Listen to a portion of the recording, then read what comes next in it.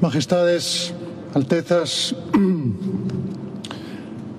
Vicepresidenta del Gobierno, Presidenta del Congreso de los Diputados, Presidenta del Senado, Presidente del Tribunal Supremo y del Consejo General del Poder Judicial, Presidente del Principado de Asturias, Presidente de la Junta General del Principado de Asturias, Delegada del Gobierno, Alcalde de Oviedo, Presidente de la Fundación Princesa de Asturias, autoridades, queridos patronos, miembros de los jurados, premiados, señoras y señores.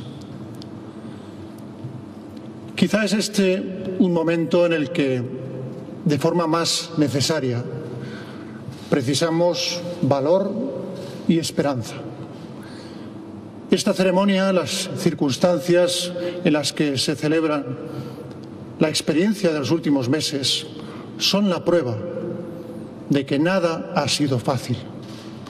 La prueba de que hemos estado y seguimos estando sometidos, la humanidad entera, a una presión y una tensión muy duras. Esta crisis sanitaria ha puesto a prueba las capacidades de los Estados, ha mostrado sus debilidades y carencias, como también sus fortalezas. E igualmente la trascendencia de los altos valores que deben regir la vida democrática, la importancia que para todos sin distinción alguna tienen la solidaridad, la unión, en definitiva, el afecto, el valor de estrechar una mano, de un abrazo, de una caricia. Un afecto que entre todos hemos cultivado a lo largo del tiempo y que nos enlaza y nos atraviesa dándonos la vida. El año pasado nuestra premiada de investigación científica y técnica, la argentina Sandra Mirna Díaz, dedicó su premio precisamente a todos los frágiles, nos dijo, de cuyo amoroso batallar depende hoy y dependerá en el futuro la persistencia del tapiz de la vida. Frente a tanta pérdida, tanta incertidumbre y tanto pesar, han renacido en nosotros también otros sentimientos y actitudes positivas que quizá en demasiadas ocasiones parecían adormecidos. Y por eso decía que, más que nunca, necesitamos valor y esperanza. Con estas armas en nuestra mano, ese amoroso batallar que quería Sandra Mirna será, estoy convencido, más fácil, porque de esa colaboración mutua depende más que nunca nuestro hoy y nuestro futuro, el de nuestro país, el de nuestra Europa y el del mundo entero. Hoy esa esperanza está representada por nuestros premiados, aunque no todos, tristemente, han podido viajar a Asturias como era su deseo y, por supuesto, también el nuestro. Ellos siguen trabajando, esforzándose, siguen luchando día a día desde sus distintas responsabilidades, avanzando en el camino del progreso y del bienestar y la dignidad colectivos. Por eso hoy, movidos por su ejemplo, todos tenemos que pensar en seguir adelante, sin dejar que nos invada el desánimo, dejando al contrario que nuestra vida se construya desde el compromiso, dejando que nuestro día a día se llene de generosidad, de ayuda. Que sea la firme voluntad de construir entre todos lo que nos impulse y lo que nos lleve hacia ese futuro que anhelamos. El Premio de la Concordia 2020 ha sido concedido a los miles de sanitarios españoles que lucháis en primera línea contra la COVID-19. Decenas de miles de personas, en realidad mujeres y hombres, que están pagando un alto precio por su entrega y su coraje. Insisten una y otra vez, como esta misma noche, que no son héroes, que tan solo hacen lo que es su obligación. Pero nosotros sabemos que están yendo mucho más allá, que curan, investigan, ayudan, acompañan, consuelan, que cuidan y se desviven literalmente por los enfermos. Y sabemos que trabajan en muchas ocasiones con medios insuficientes, tratando en todo momento de mitigar el sufrimiento de quienes, desgraciadamente, no superan la enfermedad. Les agradecemos la rectitud de su comportamiento, su sacrificio, la forma en que ponen en juego todo su conocimiento, su experiencia e incluso sus propias vidas. Por eso nosotros sí creemos que tenéis una actitud heroica y valiente. Y con ella nos devolvéis la esperanza.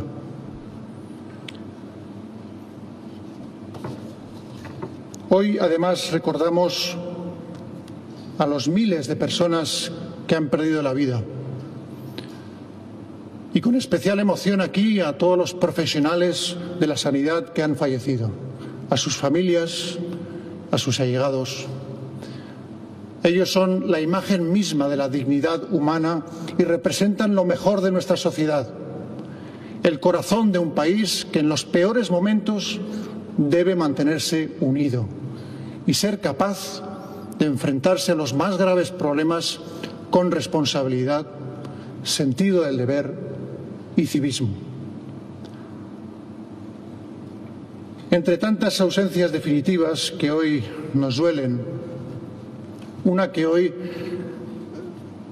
aquí nos ha sorprendido y que sentimos particularmente es la del compositor italiano Ennio Morricone, que recibió este año, junto al estadounidense John Williams, el Premio de las Artes.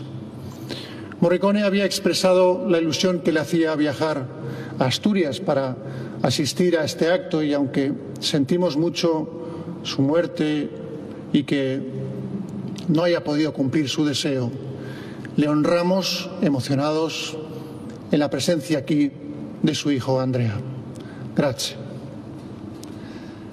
El poder evocador de las inolvidables bandas sonoras escritas por Morricone y Williams, cada una en su estilo, todo un mundo de belleza, y la fuerza y emoción con las que individualizan e identifican a tantas películas que jalonan gran parte de la historia del cine, son el resultado de su inmensa genialidad.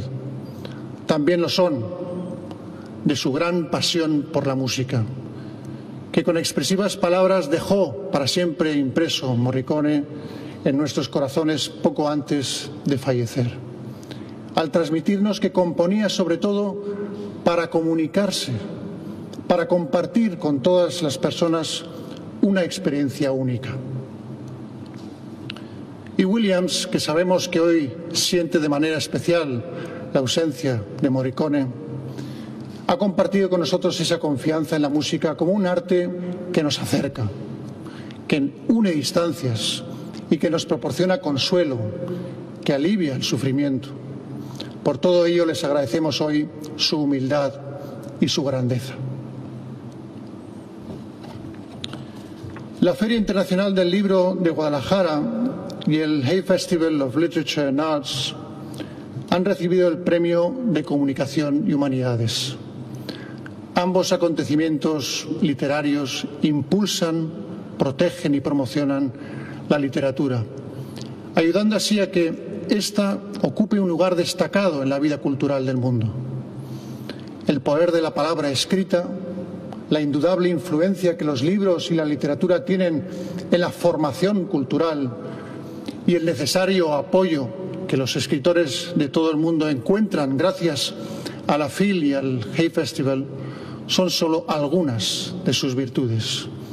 Están además la visión firme, sostenida en el tiempo y con creciente prestigio de una forma de cultura en la que la literatura, los escritores y editores y lectores conforman un todo fundamental y básico. También la música y esa capacidad de comunicación de la que antes hablaba.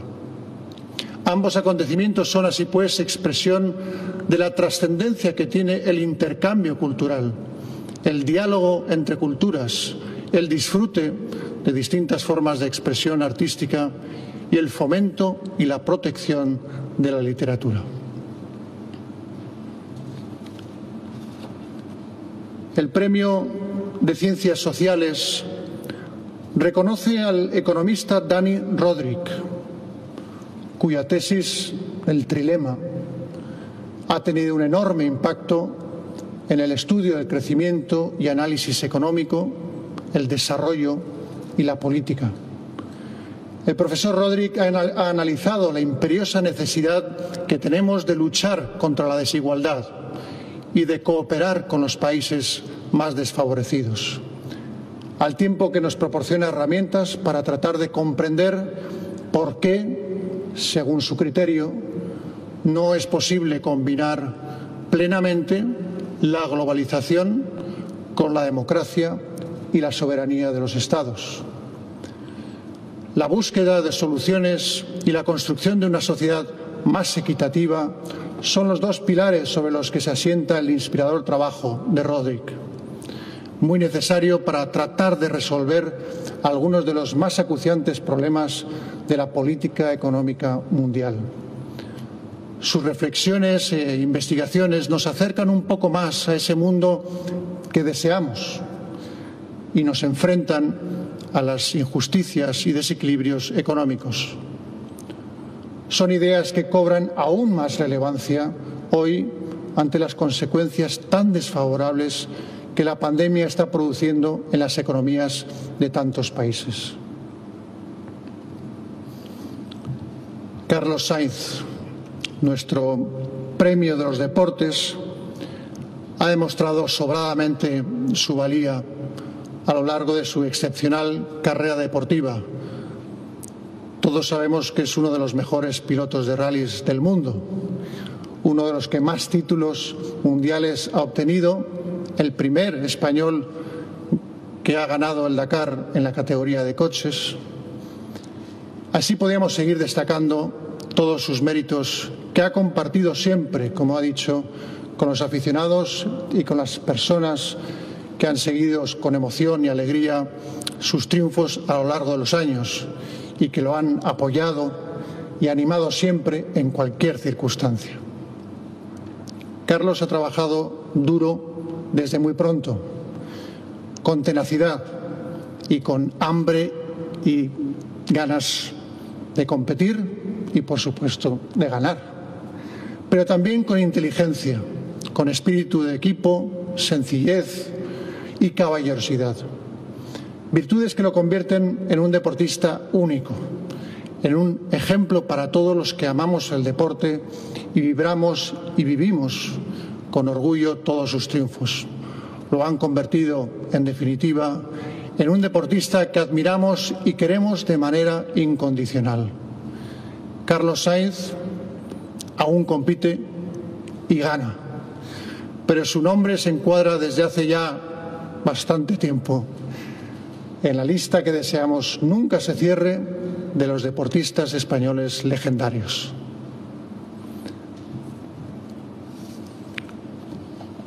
La escritora Anne Carson ha recibido el Premio de las Letras.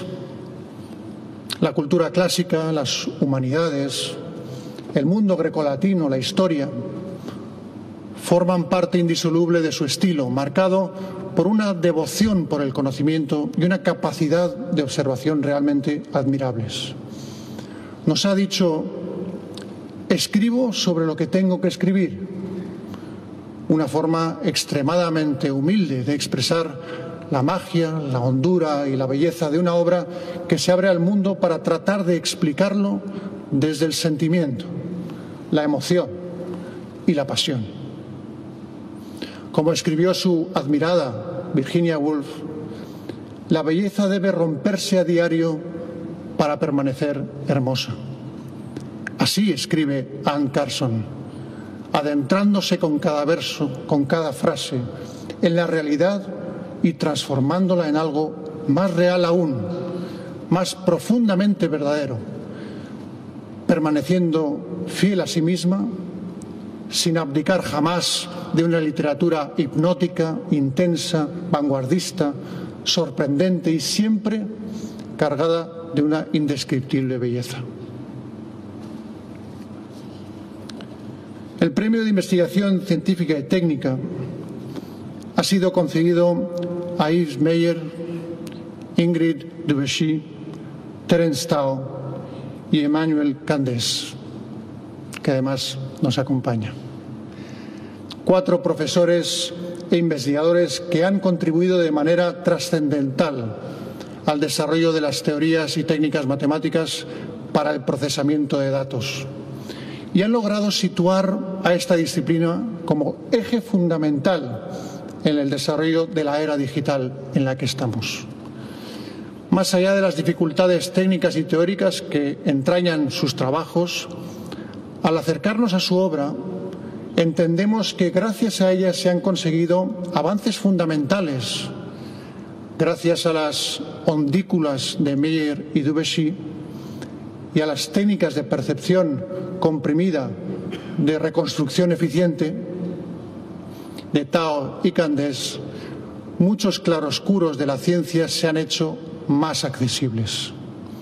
Desde los trabajos en la inmensidad del universo, del Hubble, hasta las imágenes más mínimas de nuestro cuerpo en una resonancia magnética. Gracias, en definitiva, a las matemáticas, a su trascendental importancia y de importancia transversal, como ha afirmado el jurado, para todas las ramas de la ciencia. El Premio de Cooperación Internacional ha sido concedido a Gavi, The Vaccine Alliance. La ciencia, una vez más, los científicos y sus investigadores, la medicina, los medicamentos y la salud están mucho más presentes en nuestro día a día debido a la pandemia que sufrimos. Nos hemos acostumbrado en estos últimos meses a escuchar y utilizar continuamente palabras como virus, enzima, inmunidad, anticuerpos, que antes nos resultaban algo más ajenas. Y hemos comprobado de manera indudable y con dureza la vital importancia que la investigación y los conocimientos científicos tienen para nuestro bienestar e incluso para nuestra supervivencia. También nos ha hecho pensar de nuevo sobre el dolor tan injusto que tantas personas en el mundo sufren al no tener acceso a todos esos beneficios, simplemente por haber nacido y vivir en lugares menos favorecidos. Para tratar de resolver ese desequilibrio, la Alianza Gavi trabaja sin descanso. Millones de niñas y niños pueden así defenderse de enfermedades que incluso llegan a ser, gracias a las vacunas, erradicadas.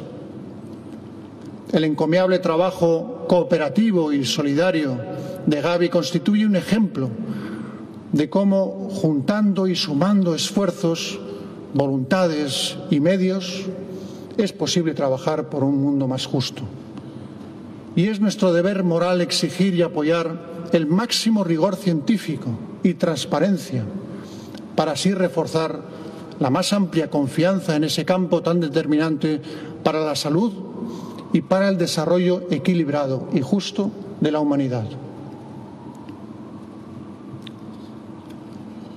Señoras y señores, permítanme ahora, antes de compartir alguna reflexión final,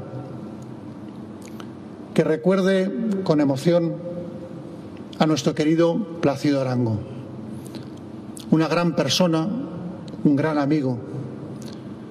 Fue un extraordinario presidente de la Fundación, de sólida cultura, gran inteligencia, sentido del humor y una profunda educación.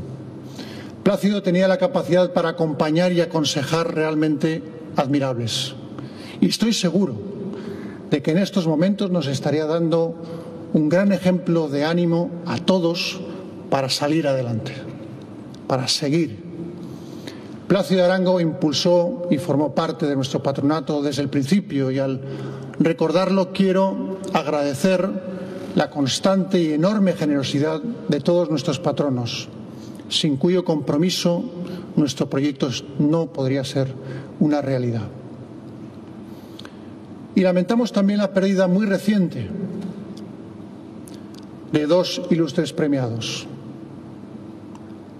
La de Quino, por todos conocido, a quien en el año 2014 le entregamos el Premio de Comunicación y Humanidades, y aquí en Oviedo, sentada en un banco del campo de San Francisco, quedará para siempre inmortalizado su recuerdo gracias a Mafalda, que contempla sonriente y entrañable a quienes se acercan a ella.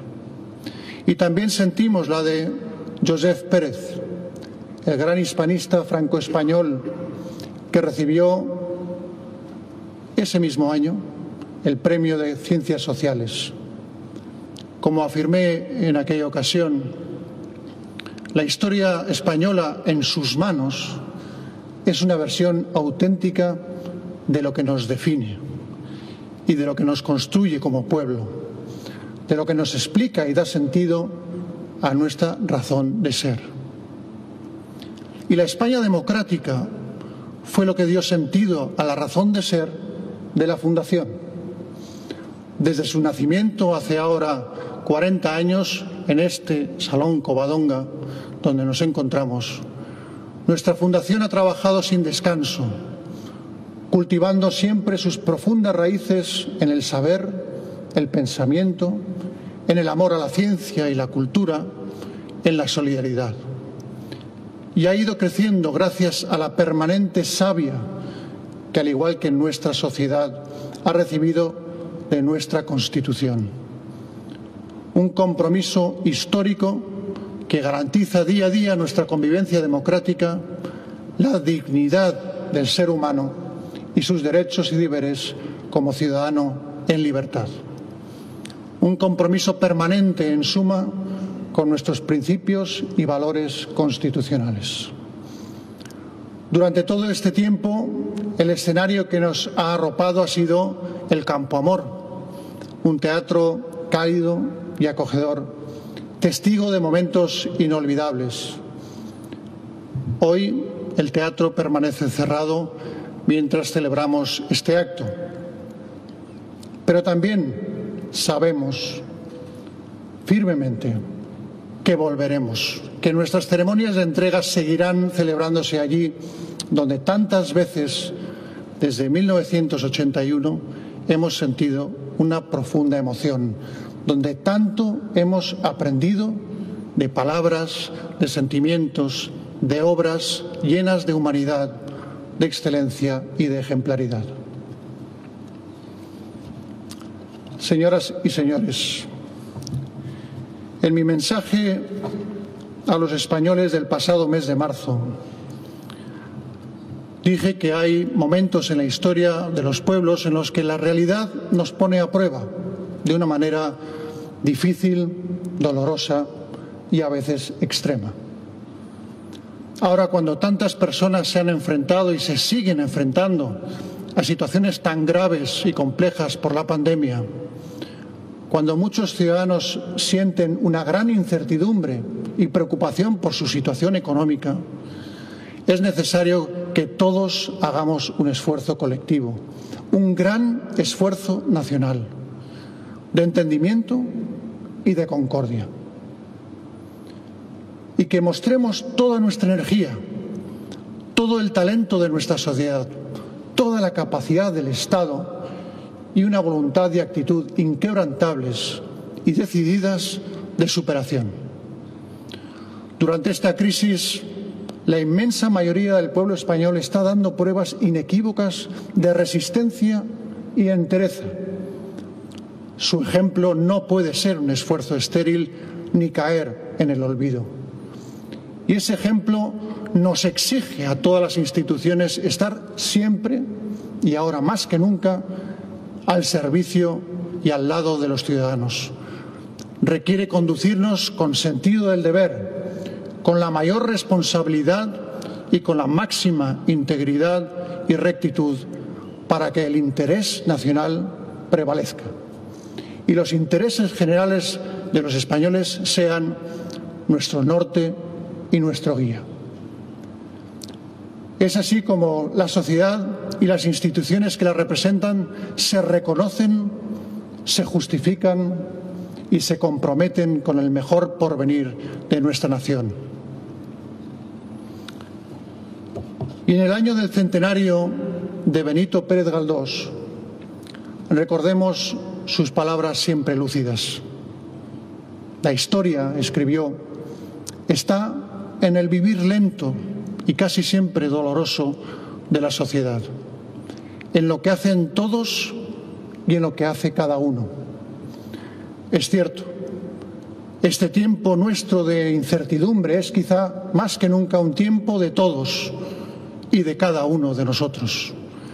Sigamos recorriendo nuestra historia por los caminos del encuentro con la razón, el respeto y la palabra que definen la esencia y el compromiso de nuestra fundación con nuestra España democrática, y que juntos celebremos el valor de la vida. Muchas gracias.